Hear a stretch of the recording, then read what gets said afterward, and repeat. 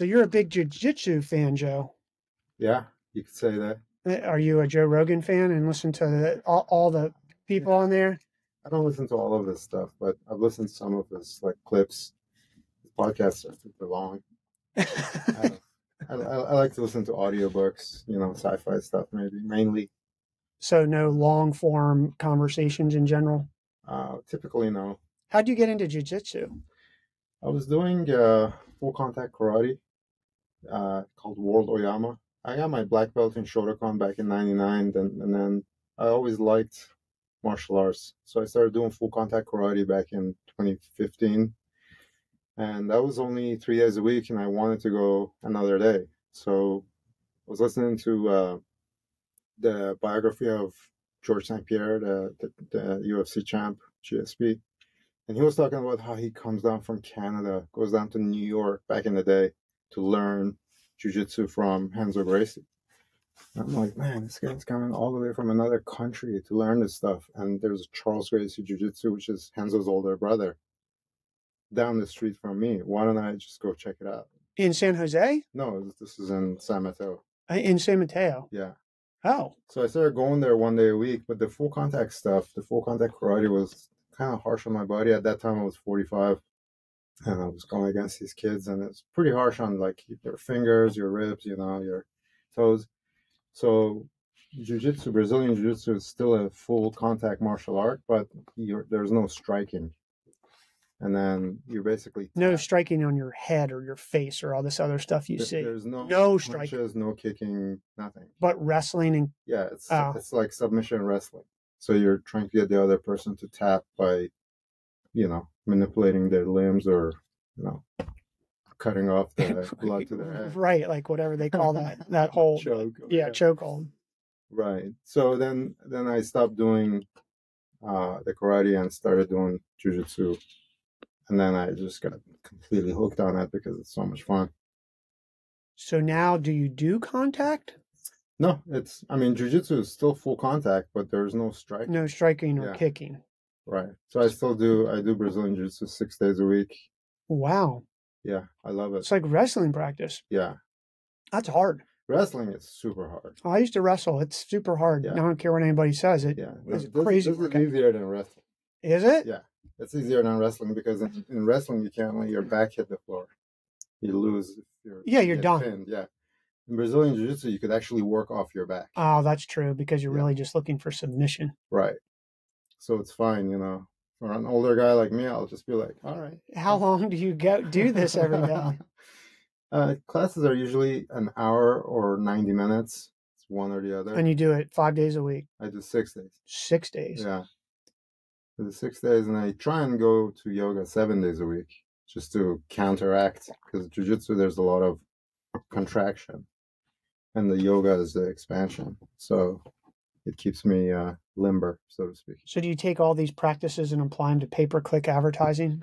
Actually, you wouldn't believe how much entrepreneurial and how much problem solving comes from being just physically exhausted and just mental thoughts come flowing, and it's kind of like a meditation. Imagine doing meditation like 13 times a week.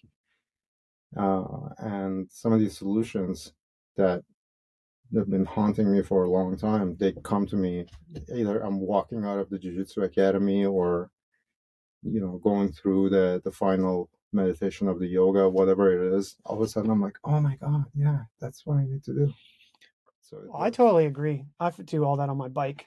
And when you ride, you do 50 miles.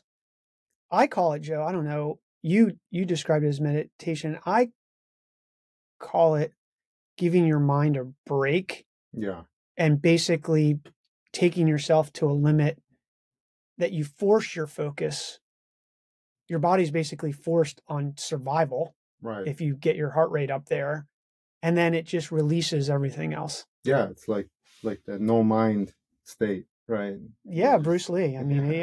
That's why he's there, right there. He's everywhere for me.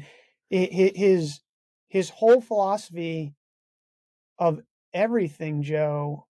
I think the one quote that I always think of is absorb what is useful, discard what is not. Right. add what is uniquely your own. And anything you do Right. is basically that. I mean, there's nothing completely invented. It's Right. very, I think, I don't know, I hesitate to say that, but wouldn't you agree? Like, to get something just so novel and so new and so that you didn't take some ideas and combine them into yours is very hard.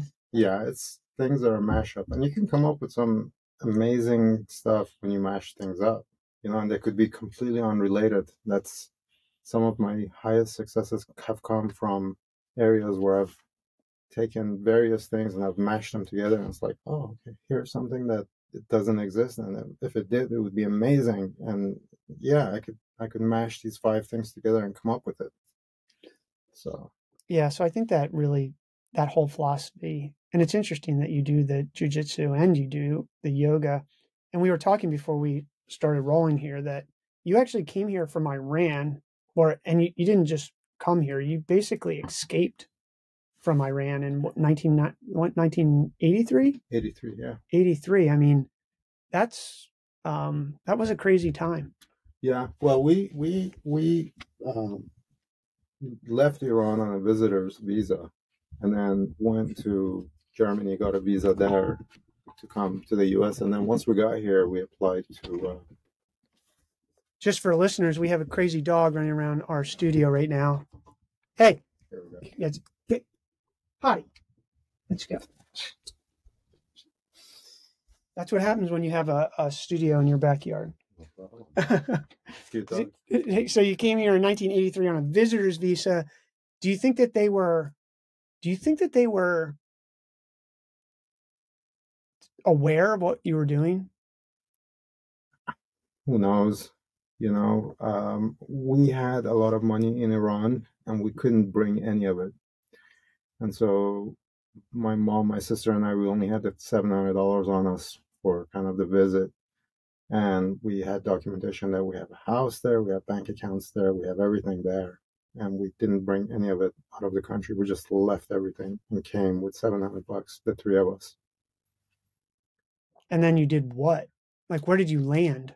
Well, where were you visiting? Yeah, my aunt was living in Santa Clara, and we came here, and at the age of 14, I had to go and do like dishwashing at like a Persian restaurant for $3 an hour cash, so I could help my mom pay the rent, stuff like that. So I went from a very comfortable life to a revolution to a life of like physical labor at the age of 14. Did you even speak English? No. I mean, we in Iran, we had English classes in our schools before the revolution, but you don't really learn to speak. You just learn some really, really basic he, she, it, that kind of stuff.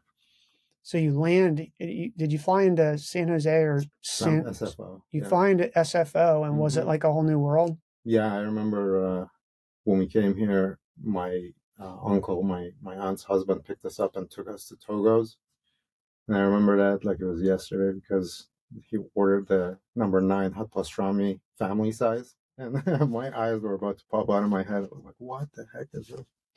And it was an amazing experience just to have that amazing sandwich at the time.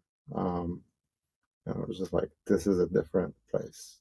It was flying into SFO, even I think in 1983, was definitely a different place than where you came from. So you come here, you work in a Persian restaurant to sort of make ends meet. But in many ways, it was sort of lucky that you came to Silicon Valley. I mean, 1983 was the beginning. I mean, there was things here happening in the 70s for sure, throughout the 70s. But when we start to get into the 80s in 1983, that's Apple Computer is rolling by 1983. Steve's still there. Circuit boards are being built. Chips are being built. Silicon Valley is being defined at that moment. Yeah. I mean, I remember I think it was in junior high school or even high school maybe, but they had that little the first versions of Apple computers that we were using even then. That's what I learned on, and all throughout college I was using Apple. And then when I got to university, I was using Apple. When I left, I had to use PC, and I didn't know what to do with it. I had to Yeah. learn everything all new again. PCs were, I grew up on Apple too. Well, I actually had a Commodore. I had a VIC 20. You remember that? No. I had a VIC 20 and a Commodore 64. And then I think I got a Mac. But in many ways, you're sort of lucky in the sense that of all the places in America that you could come, you came to this place I am lucky. that, technology. So what do? You work in the restaurant. Do you join an American, obviously, school here? Yeah. I mean, I went to Peterson Junior High School right in Santa Clara. How'd you learn English? Just going through ESL classes. It was tough. I mean, I remember even clearly even when I was a senior in high school, I couldn't speak it fluently. It took a while. It took 4 or 5 years to really be able to communicate effectively. And in college, I was fortunate enough to have a girlfriend who was very, her English was very well, and she would just correct all my papers and be really tough. And so I really picked up on my English when I was in junior college. Was there a lot of was there a Persian community here I know that down in Southern California, there's a large community, but was there also a lot of people during that revolution coming up to Northern California? Yeah, not quite as many as Southern Cal, but the Northern Cal crowd are more the engineering crowd. And you think they just knew that this area was prone to that, or? I don't know if it's because of that or because they just came here, went to school, and then became engineers, But because of the jobs.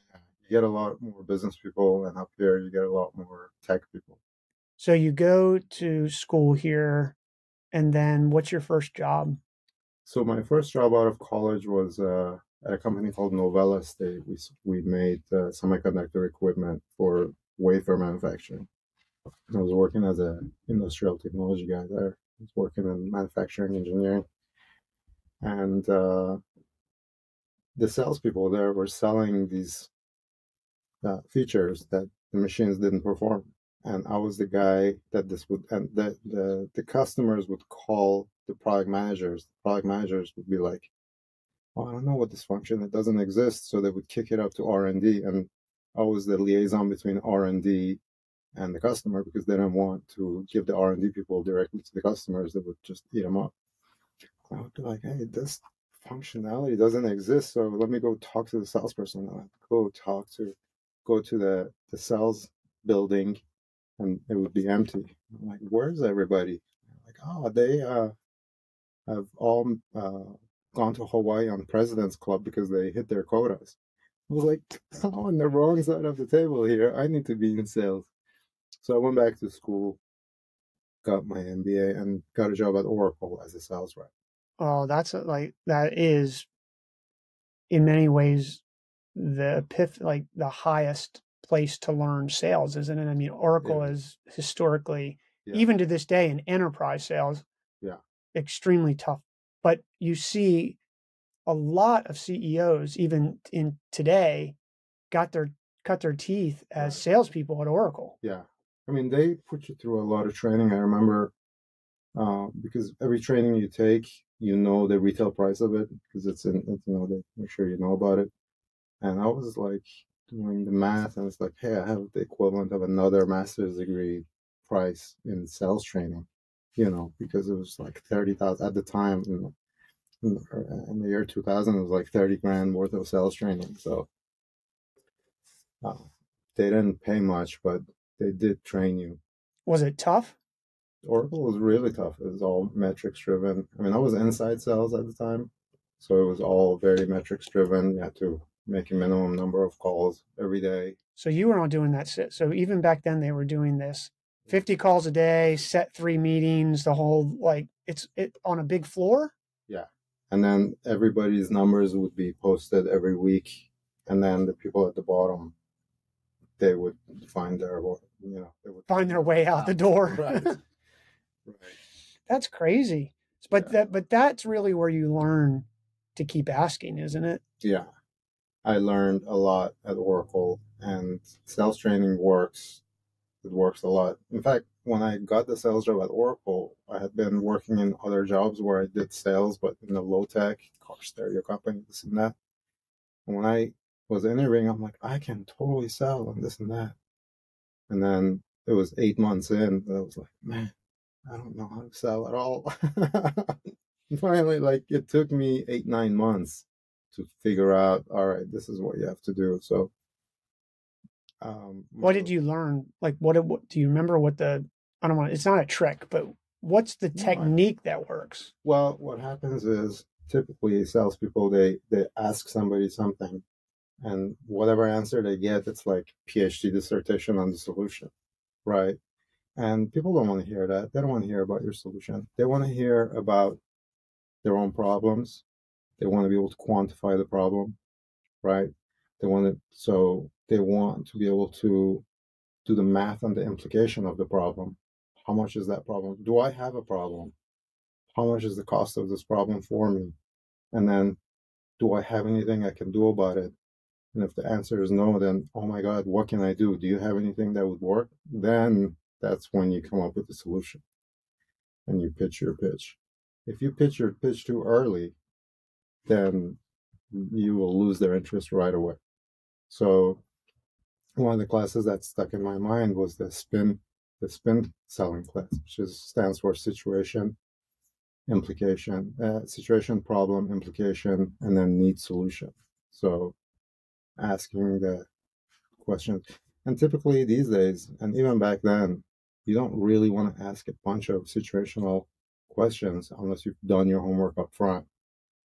Do all of the homework that you can learn up front, and then when you get the person, you have to ask really intelligent questions, the answers to which aren't obvious from the website and the documentation outside of the company.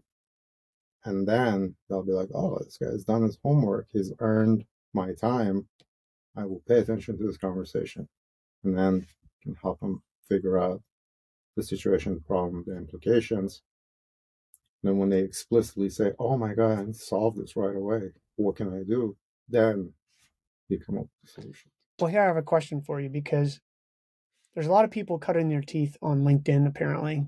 I say apparently because I'm sure your inbox is full of people pitching you these things. And they lead with, I'd love to get 15 minutes on your schedule, Brandon, and learn about your business. Right. And the first thing I say is, why would I educate you about my business so that you can make up something to pitch me?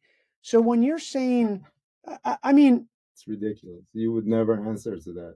No, I do answer, though. I answer these long things back that basically take their time, and they usually cut me off. But because it's so ridiculous that that's the lead-in pitch. Versus, I think what you're saying is, do the research, talk about that person's business, and get them, this is my words, but you can correct, get them invested or earn their trust by trying to offer something. Whether you get it wrong doesn't matter as much as they can tell you've spent time in their business. Is that it? Earn the right to talk to them by doing your homework as much as possible up front. In a way, one of the things that I think about is, you've seen in the Nature Channel, you've seen the bird come in and chew the food and put it down the throat of the baby birds, the chicks. A lot of times what I think about is, all right, let's say I'm talking to Brandon. What is it that I'm trying to achieve? I'm trying to get him to say, yeah, I'm interested, send me something. That something that I'm going to send you, I'm going to summarize that and just feed it to you, spoon feed it to you, and say, if I were to send you something and you were to read it, after reading 20 pages, this is what you would find. And here it is right now. And just spare you the agony. And just provide real value that is earning you their time. And that value has to be real. It cannot just be made up, canned. A lot of these LinkedIn messages or the hundreds of emails that we get, they're just even bot driven. They're not even, there isn't anybody. Like if I see, hey Joe, if I see somebody saying hey on a tag, I don't even have to see who it is or whatever it is. Well, how do you lead in then? So how do you, because these are, so let's go back to Oracle. You're on the floor. You've got to make these cold calls. Right. So do you call up and say, hey, Joe, I was reading about SalesX. It sounds like you do XYZ. What do I say next? Well, let's so Oracle is like 23 years ago, but okay, so let's use current. I was having a conversation a couple of weeks ago, and the person had 6 different campaigns running. They were generating leads for their salespeople, and this was a VP of marketing. And they were running 6 different campaigns. Not to interrupt, but is this enterprise sales or B2C? No, these are B2B. Okay, B2B. Yeah, these were B2B. We did an audit on their account, and we found that there's like they were not calculating cost per closed lead.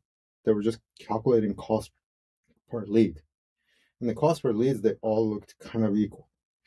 But then we saw that they had the data fed back from their CRM back into the Google Ads, where you could actually figure out the cost per closed lead. And we figured out that out of these 5 sections, one section, the cost per closed lead was like $8,000. And the other sections, the cost per closed leads were anywhere from 15 to 20 grand. So we figured out that the section where the cost per closed lead was $8,000, and these are cost per leads of like $300. And so the cost per lead doesn't sound outrageous, but the cost per closed lead is high. We figured out that this campaign that has a cost per closed lead that's less than half of all the other campaigns, their impression shares, meaning how many times their ads are shown versus how many times people search for their services, is only about 15%. So they had a chance to really bring in all the leads, put all the budget towards that campaign, bring in all the leads for that campaign where the cost per closed deal is half the price of all the other campaigns. And so their overall, they could have done with $900,000 what cost them $1.5 million. Right. So because we did a 4-month period, the audit, they had spent $1.5 million. And in that, for that $1.5 million, when we took it and translated it, and what would have happened if you had done it this way, it would have been $900,000 for the same number of deals. So that's $600,000 out of $1.5 million that they could save just by using this strategy.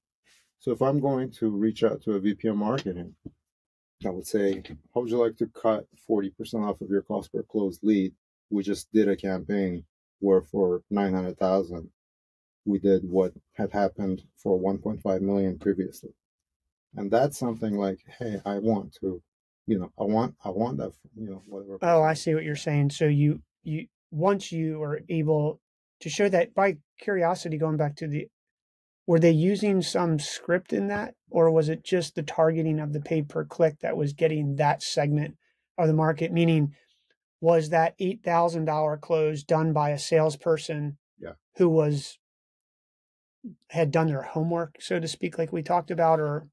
Yeah. So you're talking about the close rates, right? Right. Like why? I'm going back to the close rate, Joe, because I want to know how to get that magic to use for myself, and listeners probably are also thinking, what is that difference? Right. Well, so the close rates come down to the diversity of kind of types of leads that were coming in. Maybe if all of your leads are coming in this area, your salespeople can become more proficient. Maybe you could do more sales training for that area and increase your close rates. But if you're scattering the salespeople across all these various areas, they're having good results with this one type of lead. They're not having good results with the other types of lead. Why is that? How can you increase those conversion rates, so to speak?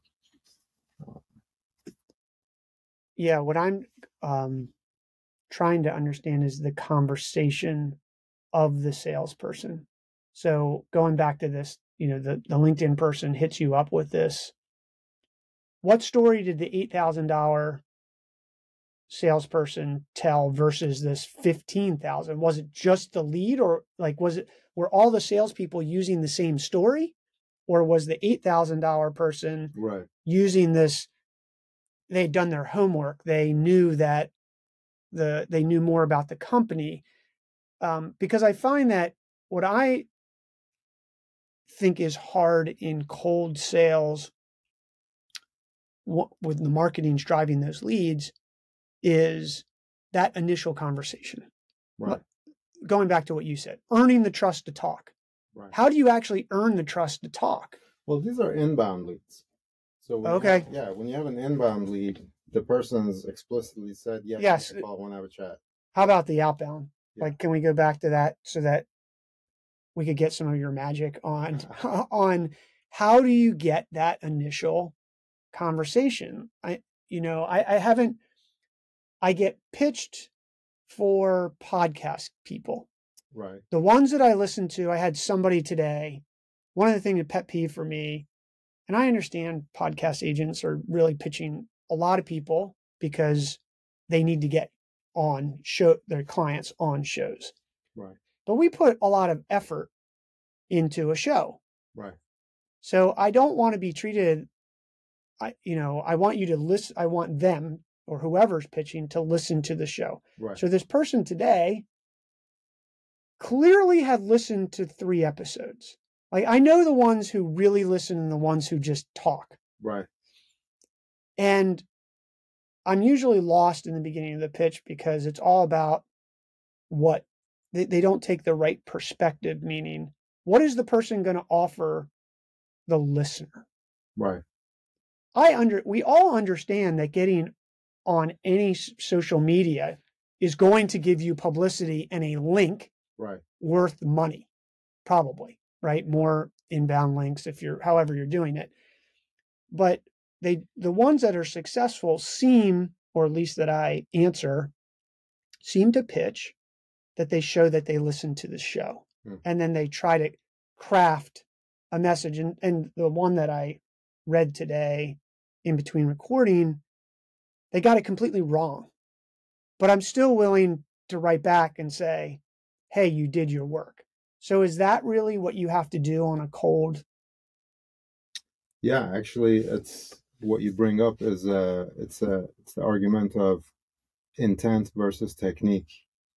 If your intent is to help the other person succeed, then people can forgive you the technique if you have missteps. But if your intent is to fill your pockets, get the link, get the publicity, get rich, whatever it is, then people, it's kind of almost instinctively will know that there's something wrong. Even if you're the smoothest talker on the planet, they're still not going to go for it. So I haven't heard, maybe I've heard it in a different version, but it's a good way to put it. And maybe it's just like helping other people. If you're genuinely going to help another person, they'll forgive. I think what you're saying is the salesy, whatever pitch you're going to give, because you generally want to help that person. Or even if you get it a little bit wrong. So I read a book back in 2004 by a guy. It's actually it was like in McKinsey or one of these, like Ernst & Young, one of these consultants, white guy, American, that had gone to India and spent like 15 years out there, and he changed his name to Mahan Khalsa, and he wrote this book called Let's Get Real or Let's Not Play.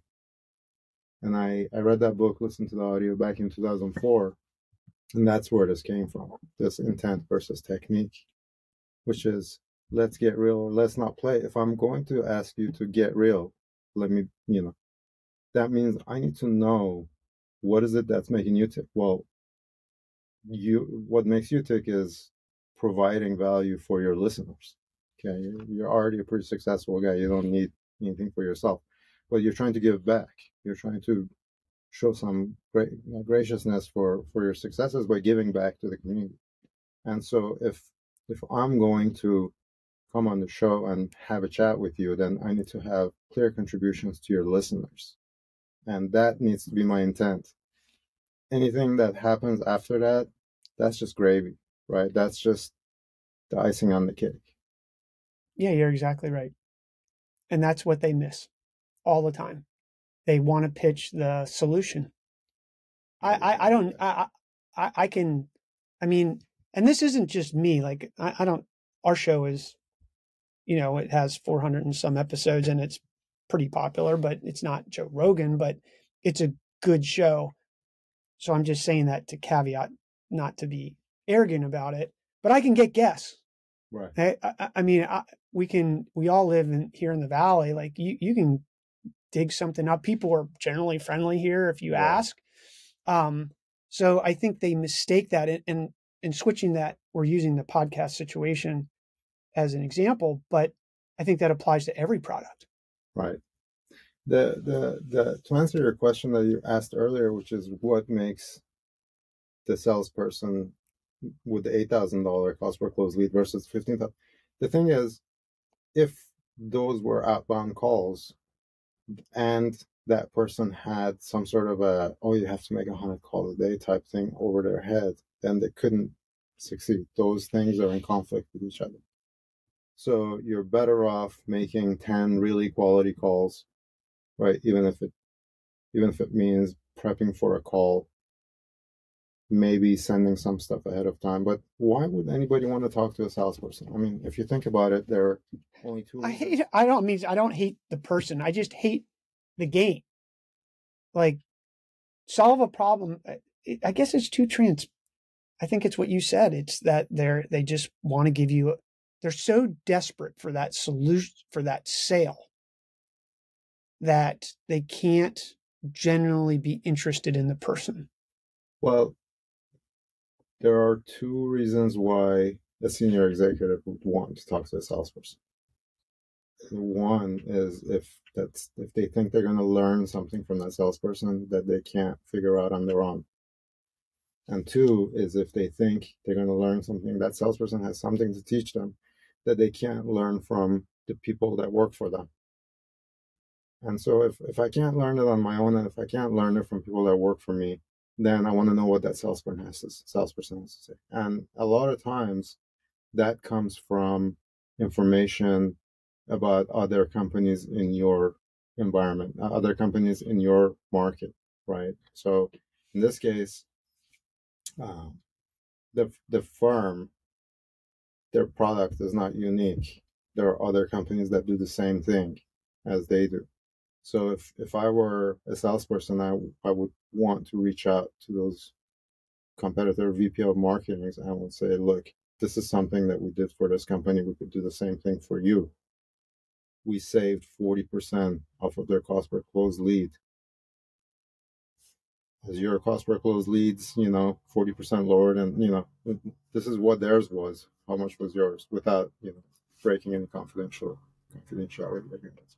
And that is your sales pitch. Yeah. But we actually don't. My company is called SalesX, but we don't actually do any sales.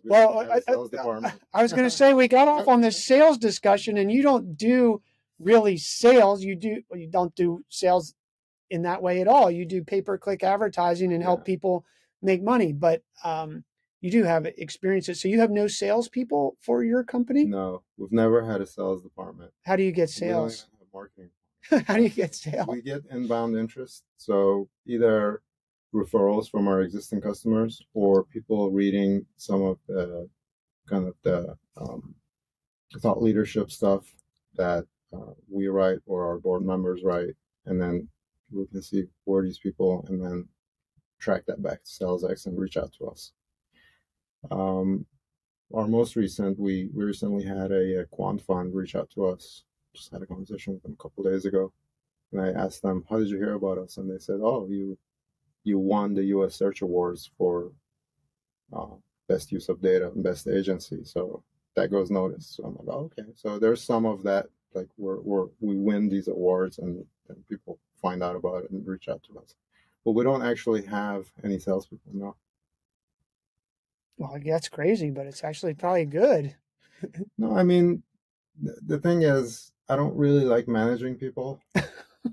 So I've never been interested in scaling SalesX to make it this huge company. We're about 10 people, 10, 11 people, and it's okay for me. I don't micromanage anybody. It's just we have everything programmed to show up on KPI dashboards. We're looking at all of our clients' KPIs simultaneously. And if things go south, they change color. So they go from green to yellow, and we're like, oh, it's like whack-a-mole. Like, hey, what's going on there? Let's get that fixed. And if it gets really bad, it goes from yellow to red, then it's like all hands on deck. But the reason why we're called SalesX is that when I left corporate back in end of 2009, I started SalesX in 2010. I wanted to be a sales consulting company, or wanted to help people set up their CRM, set up their pitch, set up their brochures, whatever they need, get their sales teams going and help them grow sales. And the first half a dozen clients that needed more sales, they all had really poor websites. So I'm like, oh, you guys need websites. So then I'm like, okay, I'm an engineer. I can figure out how to do their websites. I learned WordPress and I did their websites. Then they needed SEO. So I'm like, oh, okay, I can figure out how to do SEO. And Google has this document, Google Search Engine Optimization Starter Guide. And so I'm like, okay, I'll learn how to do that. And I started doing that. Then they needed PPC because SEO, you can't beat the incumbents that have been doing SEO for a long time. And so I said, great, I'll learn how to do PPC and start doing that. And all of that happened in the first couple of years. The first year it went from SalesX to being a digital advertising shop. And then we ended up hiring a guy that was a Google AdWords evangelist for 10 years. And he's still the only ever Google AdWords evangelist, guy named Frederick Valles. And we had these like 30 accounts that were all part of a franchise with different locations. And we were doing PPC for them. And we had to do the same thing 30 times, but for different locations. So I brought Frederick in to bring some automation to SalesX. He used to be one of a handful of guys that could write Google Ads scripts. And then after 6 months, we ended up buying his company and making him our CTO. And that's when we started building our own technology at SalesX to basically better manage Google Ads, like in sophisticated ways. So you made a comment that I just want to go back to. You said you can't beat the incumbents on organic SEO. Do you believe that? I guess so. I mean, SEO has changed. But isn't that depressing for people who are listening right now who are trying to rank higher in SEO? I mean, why do you say that? Well, SEO has changed a lot. Oh, right? For sure. I mean, we're talking 2012 versus 2022, so 10 years has passed.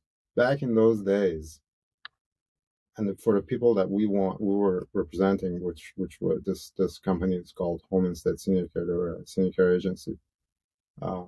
Their competitors didn't do any SEO, right? So now we were making geo pages, we were making sure they got all the title tags, the description tags, the H1s, all of the images, were correctly named and all the different basic SEO stuff. And that was good enough. And we were making geo pages for them. Like, hey, your territory is these 17 cities. Let's make, senior care city name, home care senior, city name. Block and tackle SEO. All that stuff. Work your fingers to the bone type stuff. And so back then it was working. And nowadays, God knows what it takes. And to do SEO, Google loves the money from PPC. You're seeing basically you might see one or two SEO links at the bottom after you see all the ads and then the maps, right? And I want to talk about that. The candy box, for the maps. By the time you get to the bottom, you see a couple of SEO links, then there's like 4 more ads in the bottom. So don't you think Google's going to have to change that, or it's just going to become a totally paid search engine, and eventually that's ripe for disruption for a company to actually come in? And I'm surprised it hasn't happened. And the reason I say that, Joe, is because when I started my first internet company in 1996, there was a lot of search engines that emerged with unique search technology. Towards the end, it got I think Yahoo was using Microsoft, and Yahoo had its own search. I think that was Tim Yodel, Google. I don't forget his name, who was the CEO of Yahoo for a while, but it changed, I think, after he left. And I always wondered why. But if Google doesn't change that, then do people trust it less? Well, every time we search Google, we're not searching for products or services, right? We're also searching for a lot of information. And for that stuff, there's typically not either no ads or no paid ads. That's a good ads, point too. So if you're looking for a product or service, then the ads, of course, the ads are becoming, because the way Google's algorithm works with the quality score requirements, the ads are becoming more relevant to you over time. So if you click on the ad, there's a likelihood that it's actually going to help you. But you're not searching for products and services all the time. You might search 10%, 20% of the time for products and services. The rest of the time, you're just searching for information, and those things, they don't have ads associated with them. Most of the time. Most of the time. But where I guess like you said, where everyone is congregating around is these product and services, and even paid per click is changing in the sense that now you used to only have it on the right-hand side for a long time. I don't know how many years. Now they used to put 1 or 2 at the top. Then you put at the bottom. Now there's 4 at the top, sometimes 4 at the bottom. Then there's, like you said, maps. Then there's answers to questions. Right. Then there's videos from YouTube. Right. Then there's podcasts. Sometimes I've seen podcasts put in the top now. I don't know where that'll go over the years, but they clearly want people in their own ecosystem at YouTube. And it just becomes this big ad. I feel like I'm reading the newspapers back in the day. Yeah. Well, that's a whole conversation about Google's motivations and how they're achieving this, because what they're achieving is actually really good for Google shareholders. Oh, it's incredible. I'm a shareholder. Like, they're printing money. Yeah. They've been printing money for a long time. I'm not, there's that, you're right. That's a different discussion. There's a discussion here about making money. And then there's a discussion about what's good for the consumer ultimately. And then there's the discussion about what we as business owners do to get ourselves, to get that attention, to get that click, to get that whatever it is. Right. It's going to come down for people that are doing Google advertising. They're doing pay-per-click advertising. In order to stay competitive, they need to be able to track the lead all the way to the end. Full life cycle. Full life cycle, and then feed the result back into the Google Ads system. And so what happens is, whenever you buy a click from Google, when you see an ad, you click on it, somebody bought that click. Somebody bought your click. Okay. When somebody clicks on something in Google, there's a Google Click ID that's attached to that. That's a unique identifier for that click. To do effective Google pay-per-click advertising, that click ID needs to be passed through to the lead and needs to be carried across to the CRM of that buyer. And then it needs to continue to go down the CRM and see if there was a closed deal from that click. And then if there was, that needs to go back into the Google Ads platform. And then the agency needs to be able to say, oh, okay, let's see what that is. And they need to go back and see what was the search term that yielded. Can you get that now still? Click. Yeah. On the pay per click, you still can. Click, yeah. I haven't done Google AdWords in a long time. Yeah. So, and what a lot of people don't realize is that there are keywords that you use for targeting. And then there are search terms, which is what people type into Google, which those search terms, if they have some sort of a matchup, similarity with the keywords that you're targeting, then it triggers your ads. Okay. But to find out the search term and then figure out, oh, okay, this one actually ended up with a closed deal. Well, what's our impression share for those clicks? Oh, we're only getting 5% of those clicks. All right, let's get 100% of them. Even if it costs $100 a click, that's still going to be the cheapest click we could buy because we know those yielded deals, closed deals. So people are just buying stuff without fully grasping whether that stuff is junk or not.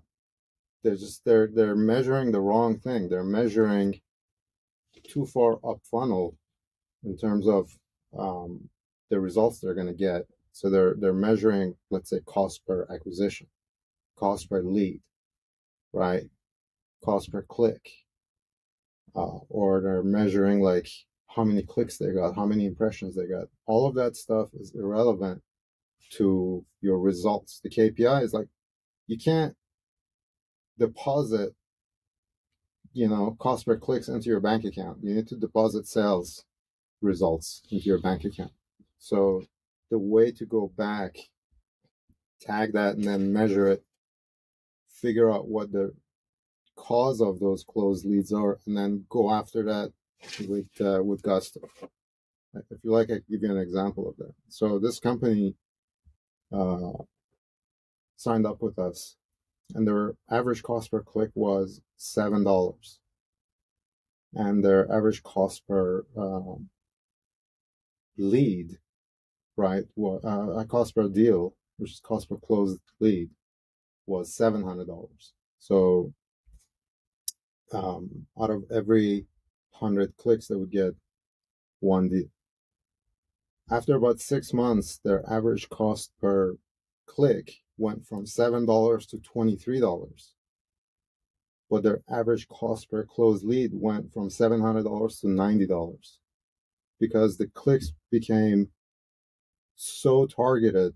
There was just like hitting the bullseye every 1 out of every 3 times that they were able to actually close these deals at like a 30% close rate instead of 1% close rate. So not everything is equal, and if you're not measuring the right things, then you get the Google vacuum, which is, I alluded to that before the podcast. And the Google vacuum is when you open up your wallet, and Google pops a vacuum cleaner on there, takes all the money out, and you're not getting the results. So in order to avoid it, you have to be able to measure the right things. I'm over here laughing because I feel like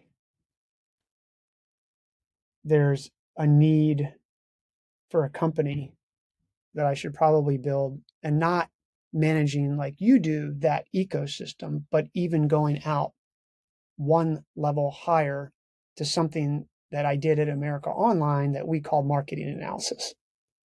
And you are so right. Like, I can think back to myself doing this a few years ago when I started experiment. I didn't get back into Google pay-per-click, but I did with Facebook and Instagram. Mm-hmm. And I remember our lady coming back and giving the results, and she's like, "Hey, we're charging $12 a click, or it's costing $12 a click or something." And we were actually doing a lead magnet. So put this in perspective. We're doing lead magnet, free lead magnet to funnel to sequence to sale. Right. That's effectively the model. And then low price, medium price, high price, right? There's a whole upsell process to that. That was the model in theory. And I remember just the natural reaction saying, "Oh, we got to shut down. You got to stop." Like, because we went from $2 to $12 for some period of time. And it's such the wrong. And that's what I think. And I hear a lot of companies' marketing departments, I'm not picking on them, it's just a fact, that they're reacting to that instead of modeling marketing financials. And I think, Joe, I took it for granted that I worked at America Online in 2000 and I think it's 2002, 2003 time frame, 2004. No, it was early 2000s. It was a long time ago. Yeah. And companies still, I just assume like, oh, well, everybody has we called it marketing analysis, call it what marketing financials, call it whatever you want. And I started talking to people on the show and other people, like, hey, who's running contribution margin for you? Which contribution margin comes after you get what you just said, which is your full closed lead. Yeah. Then I can build a contribution margin to really understand how this is all going to flow. And contribution margin isn't even the whole story because we haven't taken G&A into effect yet. Right. And I was shocked by the answers that I was getting. We sort of do contribution margin. You don't sort of do contribution margin when you're in marketing. Like you have to do it. Do you see the same? It sounds like you in many ways are serving part of that function. There's a whole other part of analysis that has to be taken from their other advertising and marketing that they're clearly not, if they're not doing it with you at the vacuum, let's call it, then they're not doing it on direct mail, TV, radio, or anything. They're doing the same thing. Do you think that's true? Do you find the same thing? It is. Attribution is really difficult, right? And it's not impossible, but you need to work hard at it. You need to work hard for a fixed period of time to nail it down. And there could be a lot of roadblocks hitting your way.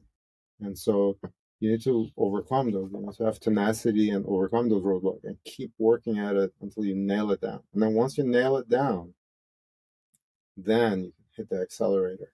You could really, really hit the accelerator. So until you've nailed that piece down, which is where are the profits coming from? What are the profitable actions? Until you figure that out, if you're just measuring the wrong things, measuring all actions, for example, that's not the right thing to measure. So one of our clients, they have figured out their profitability by DMA, like the direct marketing area, and there are like 201 or 200 and something. There's a lot. Yeah, there's over 200. It's like 200 and something direct marketing areas. And they're saying, look, for these DMAs, cost per lead of $12 is okay. For these other DMAs, cost per lead of $20 is okay. For these DMAs, cost per lead of $6 is max that we want to pay. And so we've had to program some stuff that's saying we have over 200 different KPIs depending on the DMA. And we've created automation that's managing their $600,000 a month Google ad spend based on 200 different KPIs, all in an automated way. Of course, we have people who have to oversee this stuff, but to do that manually, it would be impossible to do. But the credit goes to those guys that they've figured out their business to such fine degree that they can actually ask us for this level of detail in management of their account. So most people are like, well, I don't know. Let's see what we can do. That's exactly what the marketers come back with when I say, hey, can you send me the spreadsheet? They're like, what spreadsheet? Right. I'm like, the spreadsheet of how many cost per click, what our targets are. And they, you can't do everything well. But if you only sell that, then you're selling the wrong thing. And you've built all these automations into that. I have a friend, I was thinking when you said that, Joe, I have a friend, incredible. He built a company from like 0 to $150 million in 4 years. And he if you talk to him, I went to business school with him. I love him. And he's unequivocal about it. You want to know how to build a company, you got to have a decent product. Right. You do have to have a decent. Nobody can help you there. Right. Like that, so we just got to take that off the table. Right. Let's just agree that you got to have a decent. You don't even have to have the best product. Right. You just have to have a good product. Right. And he said, "Here's how the meetings go: marketing, product fulfillment, customer success, marketing. Like, because if you focus on marketing and you truly dive into your marketing, understand even down to DMAs are probably the best way, I guess, better than cities even. But however you do that, Right. at that point, you're a money machine. Yeah. You're not guessing. These companies that I find that are still trying to figure out, I question, like, why haven't you modeled this? Or why haven't you built your financials in a way based on the product and the margins that you understand what you can spend? Right. I mean, am I crazy here, No. Joe? Or this company that I just gave the example on, when they started with us about 6 years ago, they were like a $36 million company. Now they're over 400 million. Okay. Their spend, their Google Ads budget was about 60 grand back then when they first started with us. Now it's 600 grand. So they're crushing it, right? 600 grand for a $500 million company. That's a pretty good return on investment. And they track the close rates of these leads as well. It's not just the way they figure out the KPIs is by tracking the close rates. Like they track, so their business model is that they send the product to the client, and then they get the client's insurance information, and then they get the refund from their insurance. So the client calls, they ship the product same day, get the insurance information, and automatically they get the money from insurance. But they figure out, okay, what are the reimbursement rates from these insurance companies? These insurance companies, they give you 100% in 3 days. It's fully automatic. These insurance companies, they give you 80%. And it takes a week, and somebody has to do stuff with it. So these have lower value than these. So let's maximize on these first, and then if there's money left over, go after these, and then if there's money left over, go after these, and so on. And that was the example that we started out with, which is your impression share on those half price cost per close leads is at 15%. That means before you start hitting kind of diminishing marginal returns, you can still get up to like 70-80% impression share.